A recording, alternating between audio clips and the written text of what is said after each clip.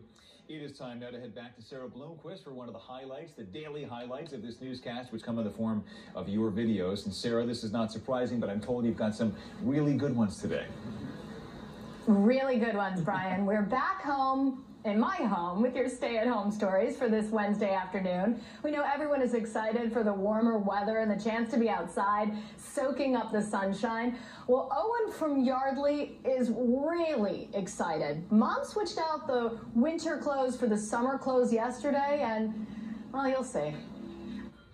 How many did you put on? Come here. Come here, Mom. Did you put on every t-shirt that you have? No. No. Not yet. Come here. For those counting at home, Owen is wearing 27 shirts and 7 pairs of shorts. Mom Michelle posted that changing out the winter clothes was the only thing she accomplished yesterday, and 4-year-old Owen was pretty excited about it.